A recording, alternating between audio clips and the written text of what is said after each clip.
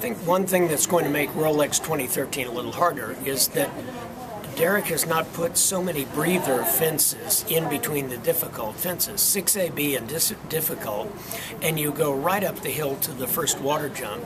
You turn left, sharp left, off of a curve, go up a mound, jump a very tall rail, and then down quite a steep drop. The only thing that the course designer's done is you don't have to land in the water, and that's a big thing to the horses. They'll be a little braver if they can get their feet back on the grass before they step into the water.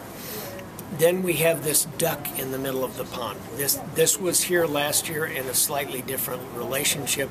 It was difficult then. I think this will be more difficult. The curve through the first water is left-handed.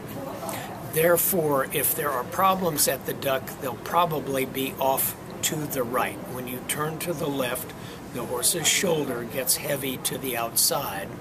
And if the rider's going to skid past the jump, that's usually the direction that they go. Then when they land over the duck in the water, there are 3 very big strides or 4 very short strides.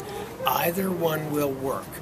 The only thing that won't work is to land and think to yourself what you ought to do next, because it will be too late. You'll have a problem. You can do it in 4, you can do it in 3, but you have to land with a plan. If you do that, 7ABC will ride okay.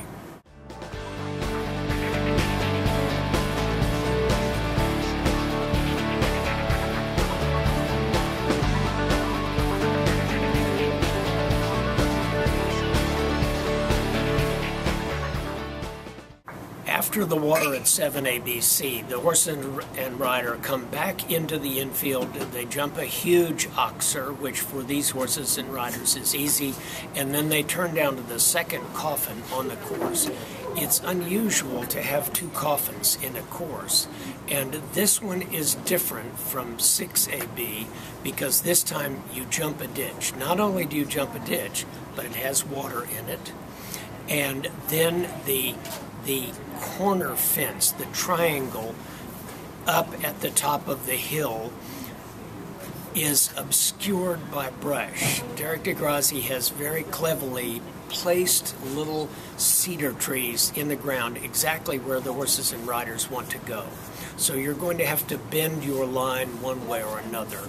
I think that most of the riders will jump slightly on the right side of the rails. They'll go straight down to the ditch, ride straight across it, and then bend back to the left and jump the corner by the red flag.